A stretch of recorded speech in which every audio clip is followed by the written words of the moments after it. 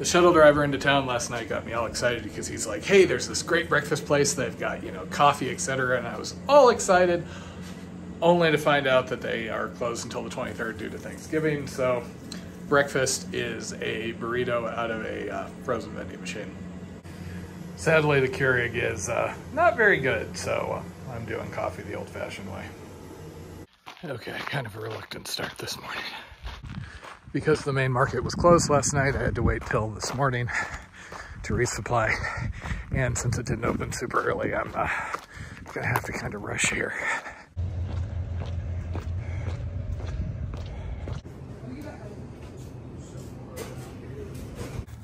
Okay, and I just got my first good news in days, because just as I was going with, hey, I'm gonna have to do a north side, they had beans.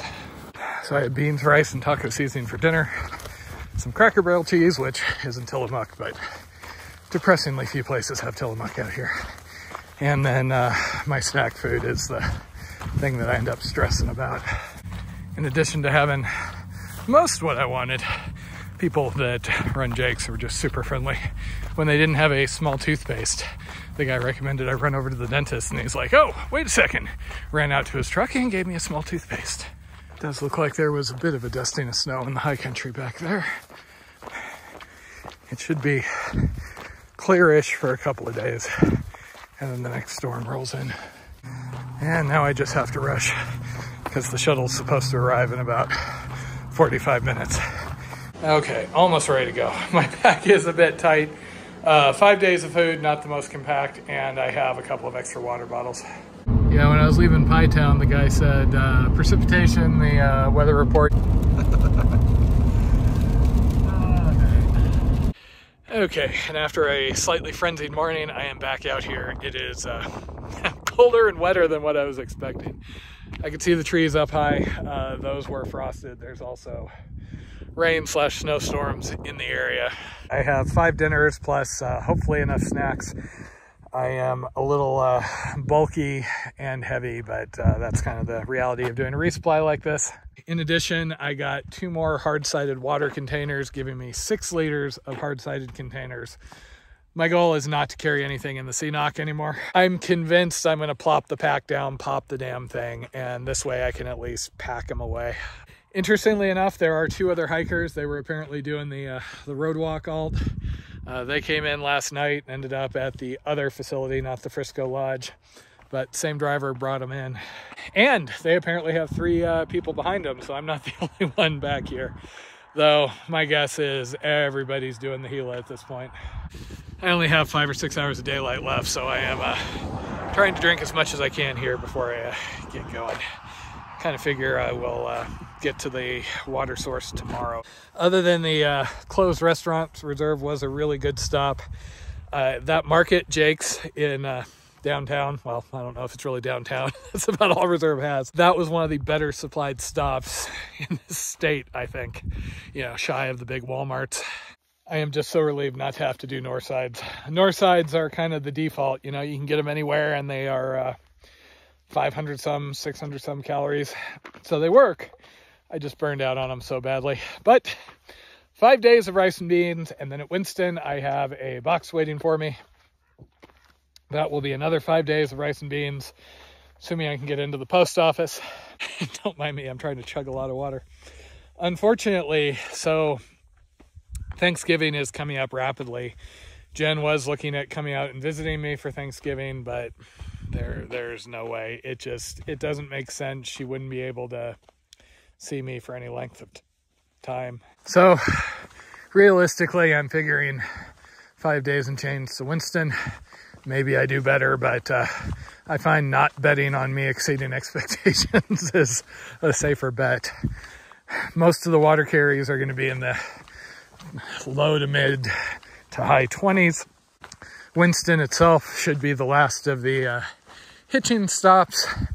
And then after Winston, it's just Silver City and Lordsburg, which the trail walks through. The last of the big shortcut alts cuts away in 22 miles. That's the Gila. And then I am off into that whole Black Hills section that I've been wanting to do so badly this entire time. So I figure the next 200 miles is going to be the biggest remaining challenge. You know, cold weather, snow, rain, altitude, etc. And then from Silver City down, I believe it gets a little more deserty and low country. And there's even somebody stocking water caches down there still, so it should be a cruisier finish once I'm down there. The 2 food carries once I'm to Silver City are 80 miles and 70 some miles, so that's easy street compared with these, you know, 100 plus. So just have to survive the next 10 some days. My general plan is 18 a day is my goal. These short days are just killing me. That means it's a goal that I can exceed if things are going well. Day like today, probably be a little under. You know, I wasn't out at the trailhead and leaving until after 11. And, you know, the day before I was only able to make 16 miles just because weather and everything else. I am regretting taking my tights off. So the fun thing ahead on the water sources in this section is several of them are a not insignificant distance off trail, kind of par for the course in some areas. One option I saw was literally a mile off trail. The good news is I do have a fair amount of confidence in water sources, at least to Winston.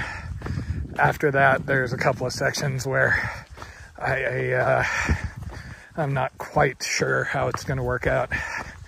That nice trail maintainer from up north did drop water in a couple of places. Some of them are similar to back there. That was one of his caches at road access points, but at least having some reliable water is a plus. And I ended up off the red line yet again. Okay. Here we are on the official red line dirt road, not that other one which was going off in a wrong direction. There are a couple of stock tanks out here that reportedly have water. Last beta is they're all pretty brown, filter killing, etc. Hence why I'm doing a 22-mile carry. The trail does start to climb in a little while. I kind of suspect that ridge line in the background with the frosty trees is where I'm headed. The good news is, at least for the moment, I seem to have been dealing with the pack rub, so I think that's resolved. My feet issues are just the normal, hey, you're beating your feet up for 20 some miles a day. I haven't had that rub spot like I had a ways back. It came out of nowhere and, like usual, just disappeared eventually. Before I was going to run into town, I was all excited because that's actually a solar well. Not that that would do me much good today. It is kind of funny. Normally when I'm doing long hikes, the morning there's a couple of hours where, you know, the coffee's humming, I'm just bopping along to music, mind running a mile a minute. And then sometime later in the morning, around noon or so, things slow down. I switch to audiobooks. Things will tend to drag through the early afternoon. That was really the case on the PCT. I remember afternoons in Oregon just lasting forever. And then as it gets within a couple hours of dark, suddenly I enjoy the day more. And, you know, it feels like, okay, things aren't going to go wrong. I'm this close. I can make it. And so the end of the day, it's usually kind of my most effective, happiest time. This late though, you know, it's 12 o'clock right now. I only have like 5 hours of daylight left. So plus side, there is less of that dragging middle of the day feeling. Downside, it is just hard to make miles without hiking in the dark, which I can do, but I prefer not to. Miss the views and things like that. There's only you know, so many hours in the day, and usually only doing 2.5, 3 miles tops. And obviously the terrain has an effect as well. when I'm road walking, I get, you know, consistent 3-ish mile an hour pace, but it can just be dull. There's, you know, I can't lose myself because of the constant traffic noise. I still have to find some sort of noise canceling headphones that'll let me listen even when those damn trucks pass by. And if the views, you know, like this, the views are kind of nice. I'm enjoying this. But down to Pie Town, that was just soul killing and endless. The trail sections are usually nice because, you know, you go up and over little rises, things like that. Generally, your view is changing over time, which helps keep me just kind of lost in the hiking vibe. That was a problem for the southern sections of Florida, though, because you'd be on, you know, some flat canal path through the Everglades, going out as far as you can possibly see.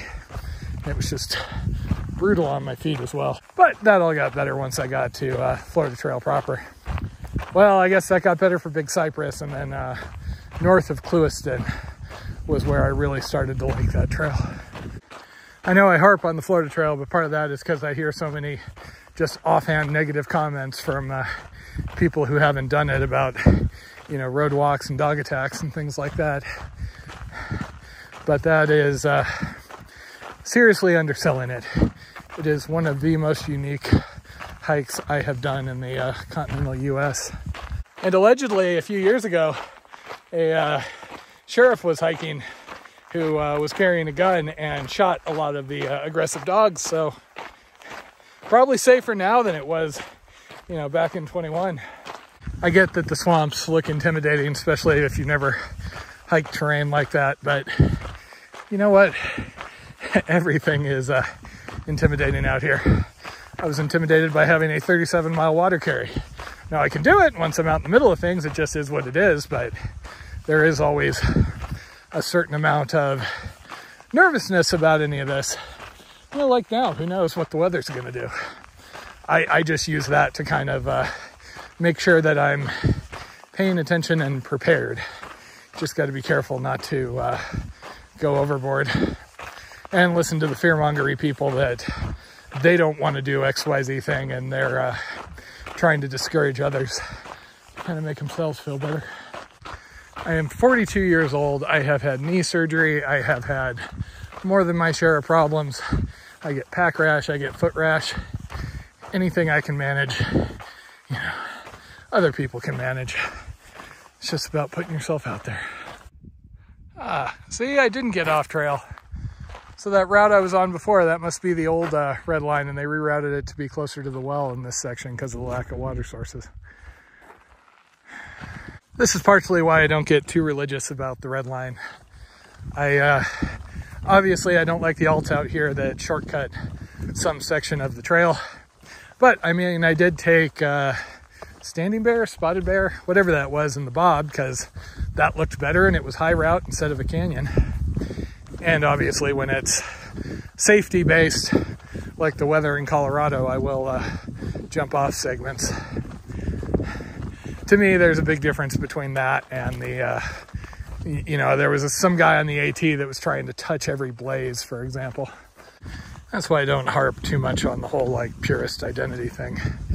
If anything, I make fun of myself when I are talking to people and they ask how much I have left on this, and it's like, oh yeah, you know, I'm kind of doing that weirdo red line thing through here, so I have such and such.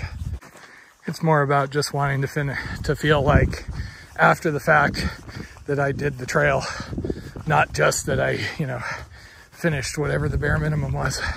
If you're curious on the altitude, I've been at about 7,000, and this section is gonna have me climbing back up to 8 or 9. So per my friendly shuttle driver, it actually snowed in Pie Town last night. Does look like there was a reasonable dusting up high.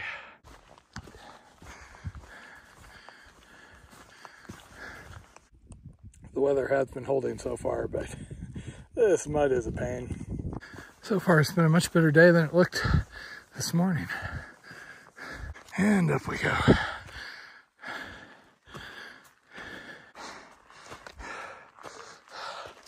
Nothing like a big steep climb right after a resupply with a day and change of water.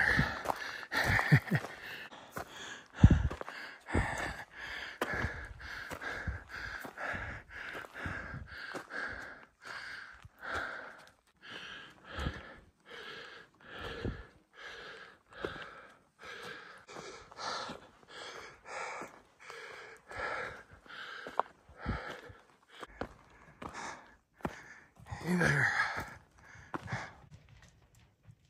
Huh.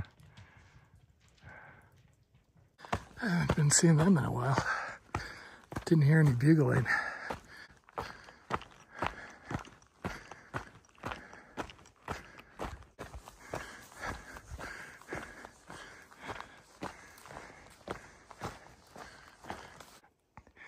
Best time of day. Oh, I am missing part of the view. 5:22. And while I love this time of night, it is going to get dark pretty quick.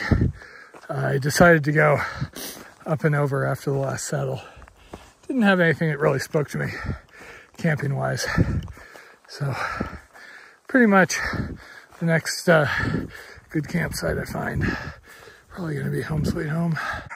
Sun went down, temperature took a rather steep dive, so it was either set up my tent or layer up and keep going by a headlamp.